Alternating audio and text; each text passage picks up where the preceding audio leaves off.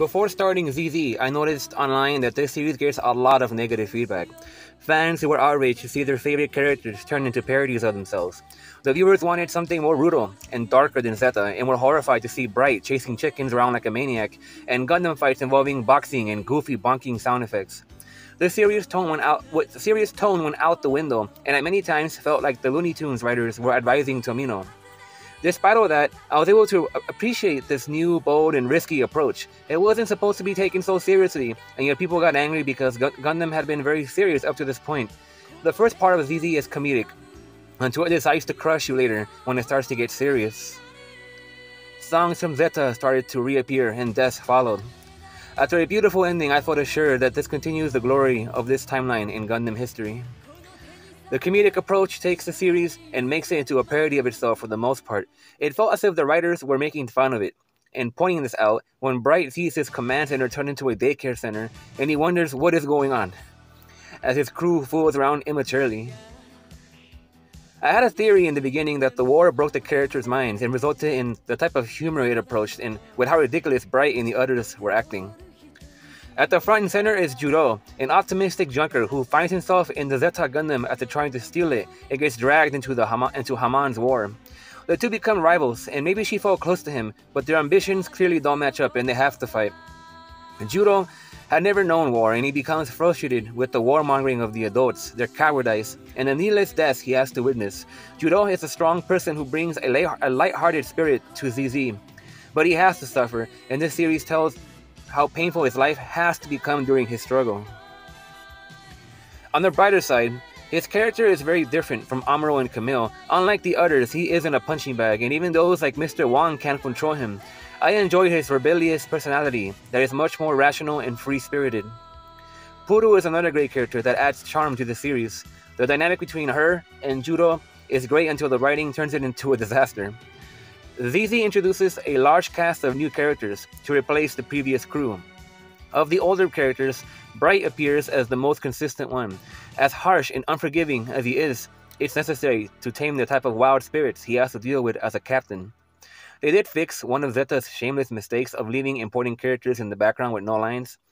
Once the story gains more intensity, it will feel like Zeta all over again. The new music for this is amusing because it is set to the tone of the comedy, but overall feels weaker than Zeta's soundtrack. The animation is as consistent as Zeta was, and it's refreshing to see after watching all this CGI madness from last year's seasonal anime. You can say it's limited to its time. Despite that, there's no denying the great effort put to detail in expressions, body language, and Gundam fights. It may be old, but the effort is there. That makes it feel more natural than a lot of the soulless anime that is made even today. My biggest complaint for this is a very specific character death that was handled terribly. After the fact, it was as if nothing had happened and the person felt forgotten for the most part. It was almost as if nobody cared. There are some odd deaths, such as a person dying because a large rock fell next to them, confusing the viewers. Also, some characters just disappear and are never seen again. The animation, though, is overall good, but does take some embarrassing shortcuts, such as the infamous stomping mobile suit. There is also the obscene topic of Bright's potential adultery. After the series becomes serious, it went back to its goofy comedic approach near the end, which felt unnecessary. The new type powers, of course, continue to evolve. Some viewers are on the fence about this because of how silly it can look. When Gundams begin having force fields and demonic spirits start coming out of the new types.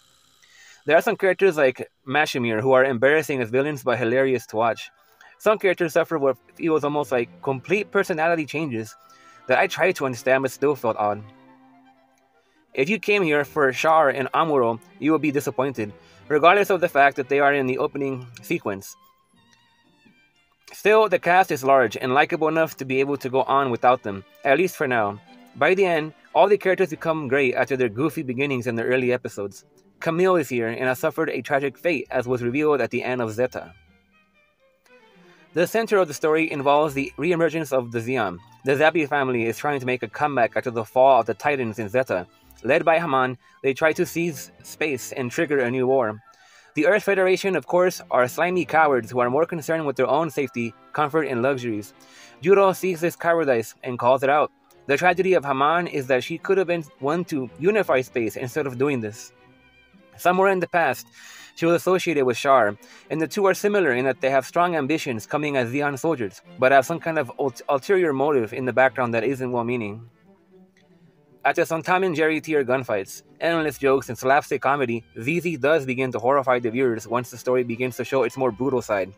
The deaths here felt more impactful than in the original in Zeta. Some of them actually upset me, and that had not happened before.